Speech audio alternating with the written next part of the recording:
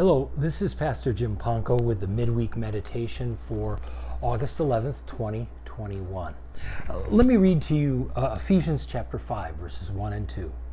Be imitators of God, therefore, as dearly loved children, and live a life of love just as Christ loved us and gave himself up for us as a fragrant offering and sacrifice to God. Do you have a place to go where you always feel safe and comfortable and loved? When I was a child, that place was my bed.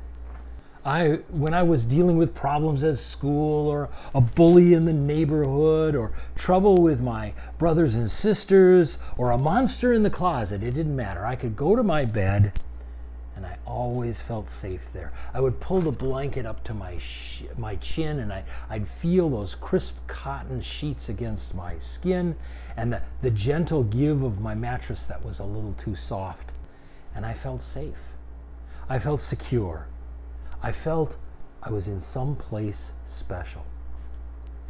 The reason that I bring that up is because Paul in our reading also tells us that we as God's children have a safe place. He writes to us, as dearly loved children, live a life of love. But what's interesting there is that live a life of love, literally what Paul says is live a life surrounded by love. Whose love? God's love. Sometimes we forget. We forget how special we are, how God has made us and put us in a very special place. Remember the word church? In the Greek language, the word church refers to those who are called out. You see, God has called us out of his world and has enveloped us with a blanket of love as members of the family of God. Troubles are still around us, but we're in a safe place.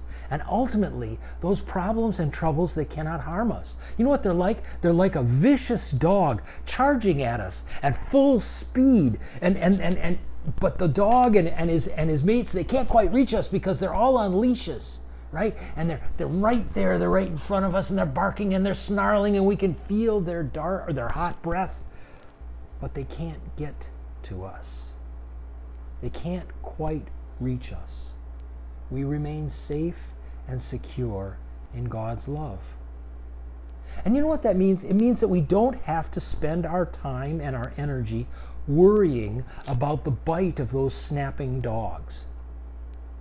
There's the hound of finances that keeps howling at us. There's not enough. There's not enough to pay for college. There's not enough to pay for retirement. There's not enough to cover all your bills. There's not enough if you have to have that surgery.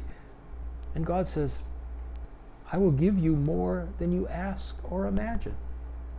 Or there's the wolf of fear that snarls. There are so many dangers. There are the criminals, the terrorists, the disease, the storms.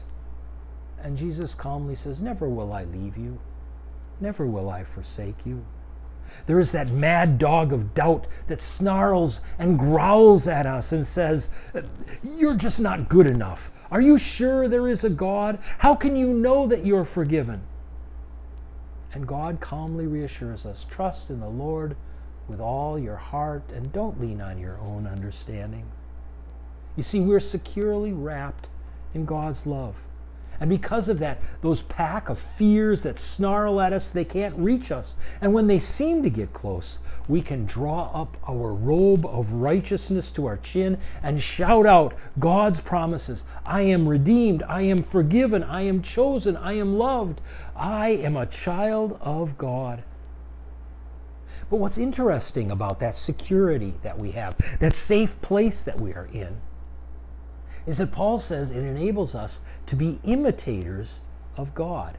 Just as children imitate their fathers, we can imitate our Heavenly Father. But maybe we're thinking that Paul is expecting too much from us. How can we imitate God? We're not perfect. We're not all powerful. We don't have the resources that God does. But when we are not imitators of God, when we make excuses, we fail to do what God has called us to do. And God's love removes our excuses. We can say that we don't have the money to be as generous as God is, but Jesus says, ask and it will be given to you. We can say that we don't have the time to show the kind of interest to others that God shows to us, but God says, this is the day that I have made. Rejoice and be glad in it. Take the time I give you and use it wisely. We can say that we don't have the strength to do the things that God does, but Scripture says it is God who works in you. So it's not our strength. It is God's strength at work through us. You see, rather than focusing on our inabilities, God is calling us to focus on His capabilities. And then, secure and confident in His love, we can do all things by His power. Amen. Let's pray. O Lord our God, you are wise and powerful, good and gracious. Your mercies are new to us every morning. Each day you open your hand and provide for the needs of your children on earth, and we praise you for every grace and blessing. Strengthen your church in all the world. Let your comforting message of salvation in Christ Jesus be proclaimed to troubled souls everywhere. Use our ministries and our offerings to extend your healing and your hope to the world. Invigorate the schools of our land. Give success to every effort that helps students read, think, and communicate in ways that will promote an informed and responsible citizenry. Arouse curious minds to discover the wonders of your created order. Give us teachers and students who pursue excellence. Strengthen families in our country. Give fathers and mothers a renewed commitment to be good parents. Give children and young people the wisdom to regard their parents as your representatives. Lead us to love one another as you have loved us. We pray the Lord's Prayer. Our Father who art in heaven, hallowed be thy name. Thy kingdom come, thy will be done on earth as it is in heaven.